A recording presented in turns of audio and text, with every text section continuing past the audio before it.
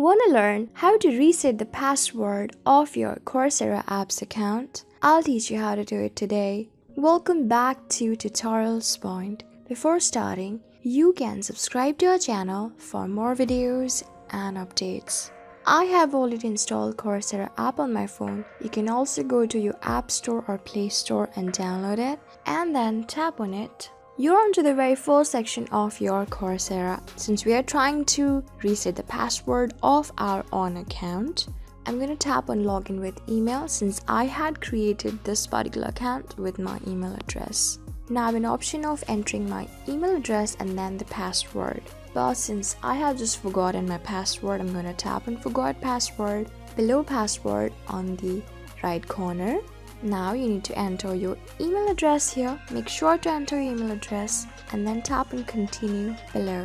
You can see that they have just sent a password reset email to your particular email address. When you receive the email, click on the link to reset your password. Tap on OK on the left corner and go to your email address just like this.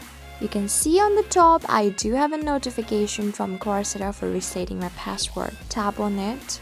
Tap on the link here.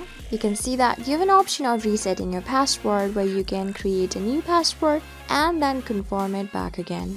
And your password must be between 8 and 72 characters. Tap on new password and create a new password. When you're done creating a new password, tap on new password, confirm and enter your new password once again. When you're done doing both, tap on change password below. You can see that just by doing it, you have successfully reset the password of your Coursera apps account and you have been welcome back. Now you can enter your email address, the one connected to it, and then retype your new password and then tap on login below. And just by doing it, you can see that you have successfully reset the password of your Coursera apps account and you have been logged in as well. So this is how you do it. I hope this video was really helpful for you and I was able to help you. I am going to see you on the next video.